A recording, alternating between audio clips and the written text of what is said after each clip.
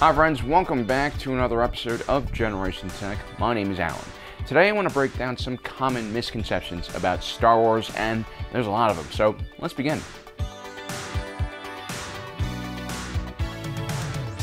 When in doubt in Star Wars, always listen to Obi-Wan Kenobi. It's over, Anakin! I have the high ground! Otherwise, limbs will be lost. You should also listen to old Ben Kenobi when it comes to stormtroopers. And these last points, only Imperial stormtroopers are so precise. Now you might be thinking to yourself, that sounds like the opposite of what we know about stormtroopers. They're incompetent cannon fodder who can't see and can't aim. But that's only true if the individuals they're facing have plot armor and are named characters in one of the main films or the Rebels cartoon. If you've read any of the supporting literature in Star Wars, you'll know exactly what I mean. If you haven't, don't worry, that's why you have super nerdy Star Wars fans like me loading up videos onto YouTube to fill you in. See, the Stormtroopers are actually considered a pretty well put together unit. I wouldn't necessarily say that they were elite, but they were definitely trained for direct combat, and most Stormtroopers expected to go into combat. You see, the Galactic Empire military is broken up into three branches: the Imperial Navy, Imperial Army, and the Stormtrooper Corps. The Stormtrooper Corps was a lot smaller than the other two branches of the Imperial military, and they focused more on infantry. They usually carried out operations on Imperial Navy ships and alongside Imperial Army ground assets. Imperial Navy and Imperial Army ground assets were also equipped to fight as infantry, but they were generally used as reserve units and regular units. Stormtroopers were usually found at the spearhead of any offensive action. They were used as shock troopers, just like their namesake. The original Stormtroopers were World War I infantry units, usually armed with close-range weapons and a lot of grenades. Their job was to break through enemy trench lines. In Star Wars, whenever an enemy position is too stubborn to take, or a bulkhead is too fortified to break, the Stormtrooper ultimately will have to take on that task. So elite, perhaps not, but definitely a well-equipped and well-trained unit, definitely better trained than your average Rebel infantry unit.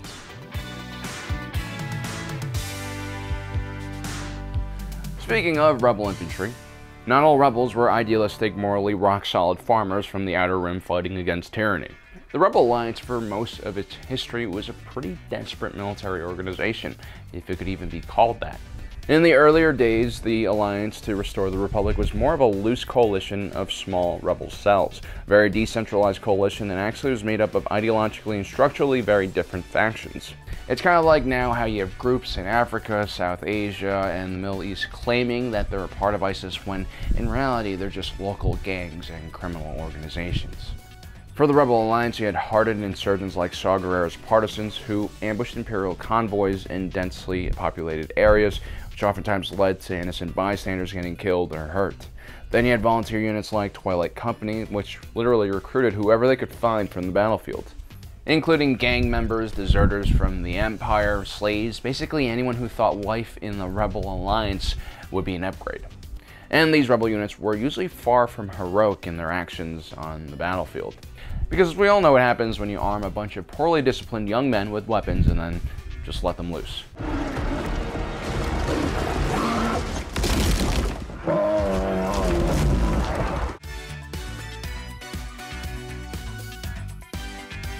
Just because the Republic and the New Republic were representative democracies didn't mean they were perfect.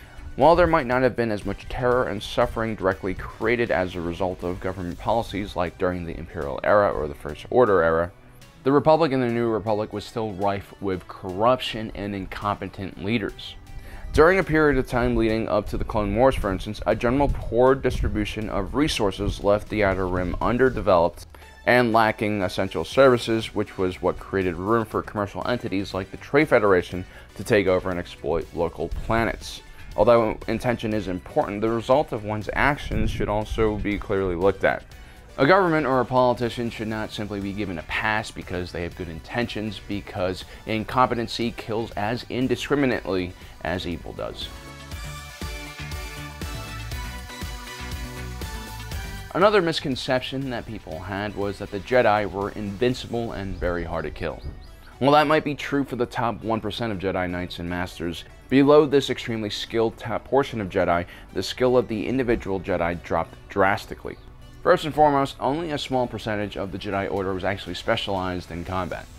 And even then, the combat-focused Jedi all had special type of skills and abilities suited for certain types of fighting. During the Battle of Geonosis, every Jedi who specialized in the sixth form of lightsaber combat died. As a matter of fact, more than 80% of the task force in the arena perished. A lot of that has to do with a Jedi's ability in combat. You see, the Jedi weren't actually able to slow down time or extra resilient to damage. Instead, they had the power of precognition, which meant that they could see attacks coming. But that doesn't necessarily mean that they can avoid that attack even if they can see it coming. It only took one misstep on the battlefield for death to come. The reason why Jedi have lightsaber forms in the first place is during combat, a truly in-tune Jedi will fight almost instinctively and let the Force guide their actions rather than their mind.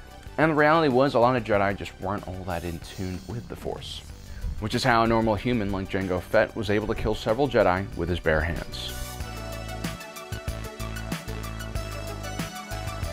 Another misconception of the Jedi was that they were perfect individuals, completely pious and harboring no vices.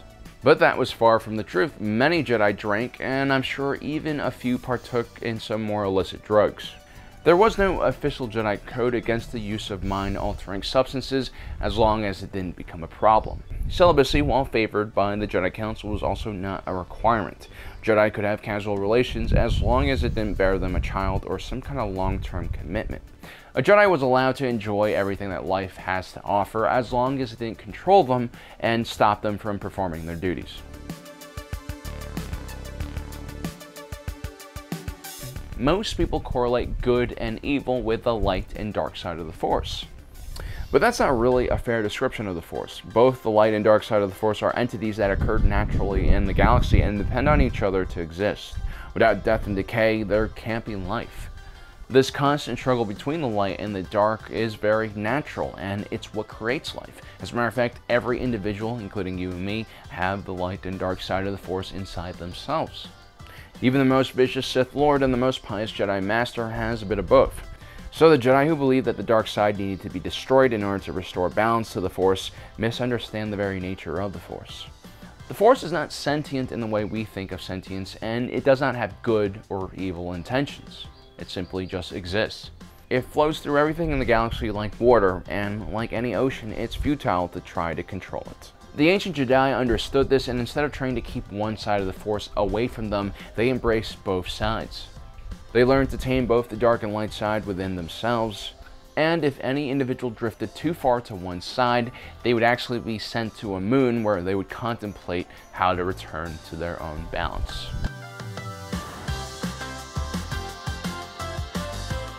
When the first and second Death Star were destroyed, I cringed when I saw all the rebels and heroes of the franchise celebrating. Sure, the Death Stars were fair game because they were military targets, but the sheer scale of these stations meant that millions of people were on board, and due to the abrupt nature of the explosions that took out these stations, a huge percentage of those people most likely died, including tons of non-combatants and civilian contractors. Then you also had Imperial Navy, Imperial Army, and Stormtroopers, who were what I consider good Imperials who served the Empire in pursuit of peace and stability. Many Imperials had seen the devastation caused by the Clone Wars and the lawlessness created in the vacuum of the Republic's weak security apparatus. To them, the Empire served as a bulwark against the chaos in the galaxy. Most Imperials were also blind to many of the travesties the Empire committed, especially after the Battle of Yavin, when Emperor Palpatine began cracking down heavily on the rebel factions. I don't really know why so many people think Ewoks are cute. Let's not forget the first encounter between the Ewoks and the rebels was when Han, Chewie, and Luke were captured by a hunting party, brought to their tree village where they were moments away from getting cooked alive and eaten. And yes, this falls under some people's definition of cannibalism, which is eating another sentient being. Although it is hard to say how sentient the Ewoks were. But they definitely were extremely strong for their tiny size. They were able to jump from the treetops and land on the ground with little injury, and could beat down a full-grown man wearing armor with their little furry hands. Luckily, they weren't blaster-proof and also delicious, which meant that many of them were hunted for their meat, which could control their population somewhat. Jar Jar Binks is like the Borat of Gungans. Are there Kazakhs like Borat? Maybe, but overall, Sacha Baron Cohen's portrayal of Borat is not representative of all Kazakhs. As a matter of fact, he's not even a Kazakh himself. Jar Jar is also an outlier when it comes to Gungans. The Gungans were actually a warrior species that were quite intelligent. Their technology, while naturalistic in its approach, was still impressive. They had built massive underwater cities and a fleet of submersibles that were capable of going down to incredible depths. Jar Jar was a clown and most likely an evil Sith who didn't really represent the average Gungan, who was far more stoic and far less annoying. Some people claim that Rey is not deserving of the power she has, especially her combat prowess. But let's not forget, for the last decade, she had been working as a scavenger inside of derelict Star Destroyers, which involves a good amount of hazard and hard work. She's not exactly sitting on her ass in front of a computer the whole time. During this time, she also had to learn how to defend herself from less friendly scavengers because, let's be honest, it's not a job that attracts the best people. But then, how does Rey defeat Kylo Ren, an individual who has been trained since youth to use a lightsaber? Well, the same way a very green Luke Skywalker was able to defeat Clone Wars hero and master duelist Darth Vader. Remember what we said about lightsaber combat before? A Jedi's instincts were oftentimes faster than their mind's ability to communicate with the body. Therefore, the best fighters memorized lightsaber forms and then fell deep into the Force in almost a trance-like nature. So it's possible for someone strong in the Force but with little experience to beat a more experienced individual in a lightsaber duel. So there you have it, guys. Those are 10 misconceptions we oftentimes have about Star Wars, but I'm sure you guys know a lot more, so let me know in the comment section below what they are. Also, don't forget to subscribe, hit that notification button so you don't miss out on the rest of our awesome content. Thanks for joining us today. If you're watching this, you are Generation Tech.